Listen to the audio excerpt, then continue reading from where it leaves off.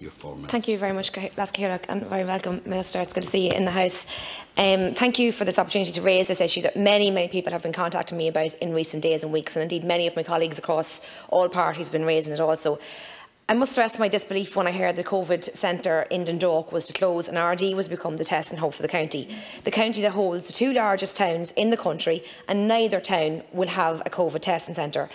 This comes at a time when the electoral area of Dundalk-Carneyford has unfortunately one of the highest rates of COVID in the country, 14-day average of 132 per 100,000.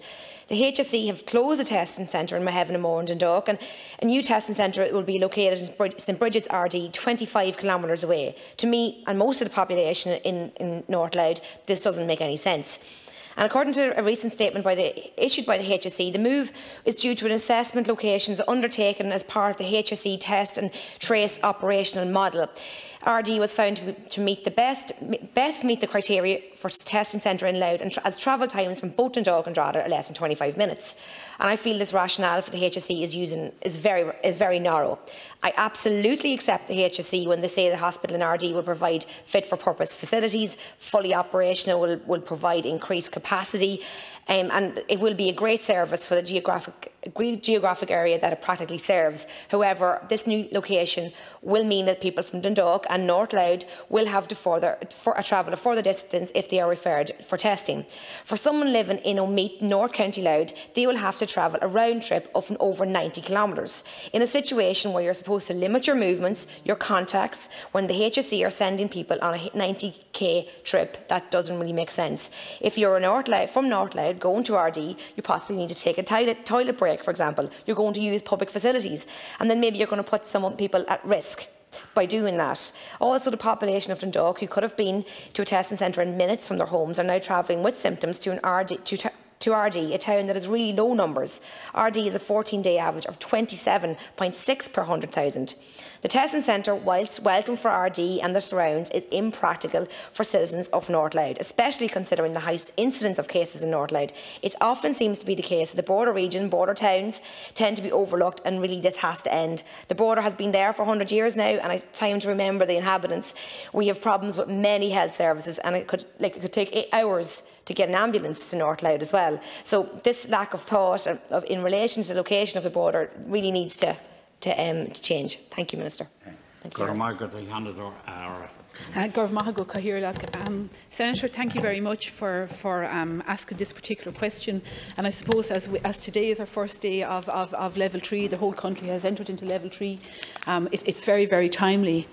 A comprehensive, reliable and responsive testing and tracing operation is central to our public health strategy for continuing and slowing the spread of COVID-19. And I should have said at the outset I am taking this on behalf of Minister Donnelly.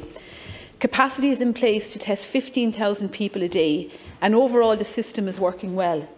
Rigorous contact tracing, automatic testing of close contacts, serial testing in high-risk environments and large-scale testing in outbreak situations means we are proactively finding more cases than we would have previously. In recent weeks, we have increased resources significantly as demand has increased. We are testing more people than ever before, especially in the community, with over 93,000 people who were swabbed in the last week. This included the opening of additional community testing centres and mobile pop-up testing units, significantly increasing contact tracing teams and increasing laboratory testing. A new static testing swabbing centre in RD commenced operations yesterday, the 6th of October, and together with the facility in Slane is offering test appointments to members of the public from Louth and Meath 7 days a week, as you have said. Combined, they offer in excess of 750 appointments daily. The RD centre replaces the previous temporary centre in Dundalk.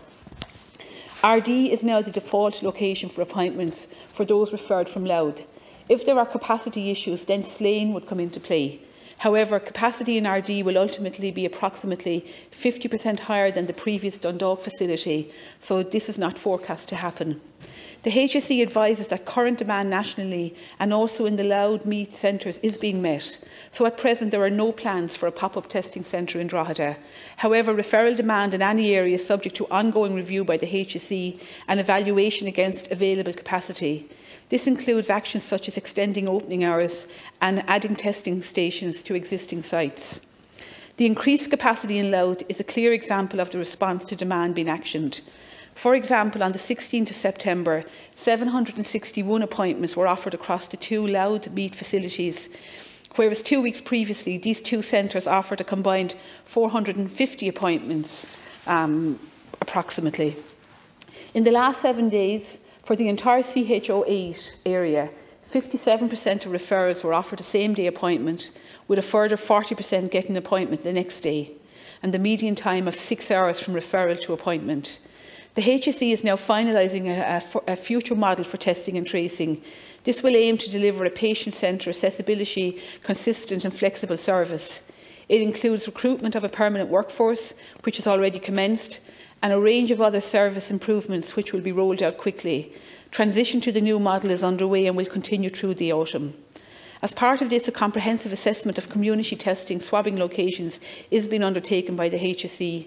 Criteria considered includes suitability and sustainability of the location as a long-term testing centre, as well as travel times to test centres. Now, I do take on board, Senator, the points you made about people travelling, that they could have a 90-kilometre round journey if they had to stop to use facilities. So I do take on board that. The HSE are constantly looking to improve the responsiveness of the testing and tracing system further, and will keep demand and capacity under review. Senator. Thanks very much, Senator or Minister Butler.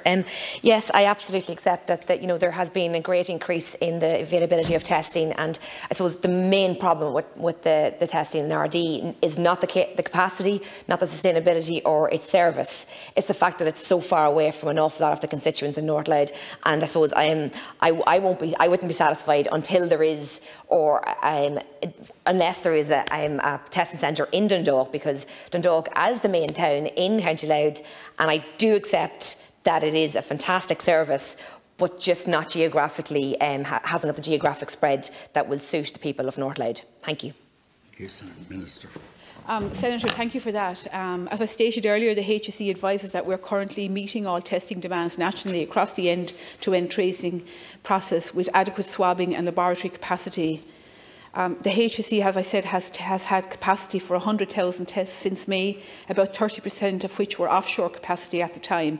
However, over the summer months, it built laboratory capacity to 100,000 per week on the island.